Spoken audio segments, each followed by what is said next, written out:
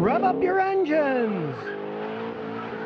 Penny says, what can I do from keeping my wife's 2014 CX-9 motor from self-destructing? We plan on getting rid of it in a year or two. Should we get an extended warranty on it? Well, change the oil regularly. On that thing, I would change it every 3,000 to 4,000 miles because those engines are weak engines. And never overheat it. Make sure that the cooling system's working great. Here's the problem with getting an extended warranty. It's an insurance policy. And whether something's covered or not is the insurance company's choice. I just talked to a person who had an extended warranty and their engine went out. And you know what the warranty company said?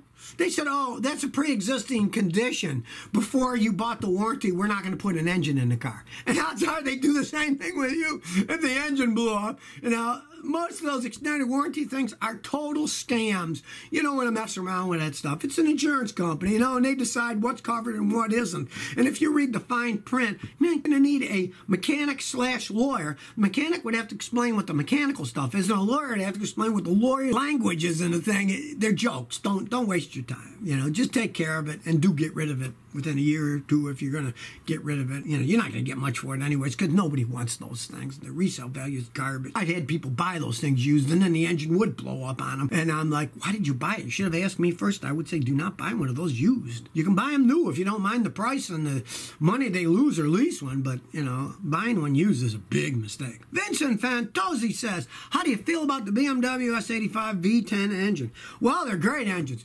BMW has always made great engines. They made engines for the Germans in World War II that were solid, giant. They made them for planes. They made them for tanks. They made them for all kinds of stuff. And they are excellent engines. It's the rest of the vehicle and all the plastic crap they put them on these today that you have problems with.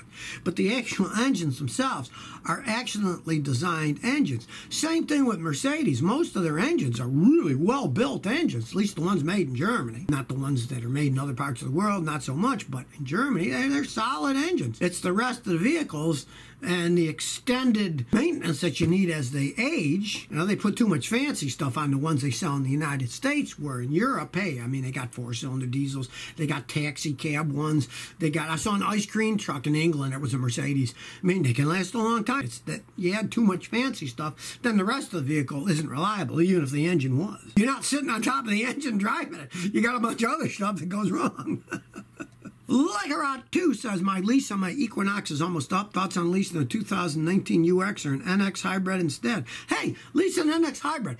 Have some fun. You're leasing. I mean, you're a smart person, obviously, because you just leased it, did not buy it. Buying it would have been a very bad decision, but you just leased it. So, la-di-da. I tell people, you know, you got to get a certain vehicle, like, oh, you want to have a Porsche or Jaguar or something. Lease it. Because then you don't own it, and you're not going to lose all that resale value. If you don't mind the payment, go ahead and lease it and have some fun with it. That's what I tell people. Now, I personally would never lease a car because I wouldn't want to waste that kind of money. You will spend more money. You probably spent more money leasing that Equinox that I spent on every car in my life that I bought for my personal self to drive around in. I've been driving cars for 51 years. That's every car I've ever owned. Not including my wife's cars that I got for her, used. If you don't mind spending the lease payment for any vehicle, go ahead and do it and drive it. Then you're not stuck with it as it falls apart as it ages. Especially a hybrid. They're really expensive to fix as they age. Pike Perch, what do you think of a Saab 9.5 2.3T? That's one of the cars that led to the downfall of Saab going bankrupt.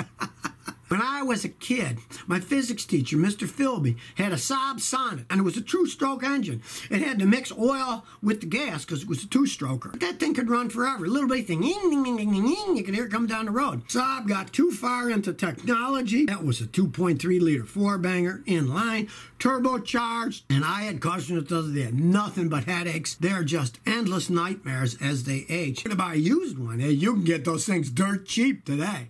Now, getting parts for them, going to be expensive, hassle.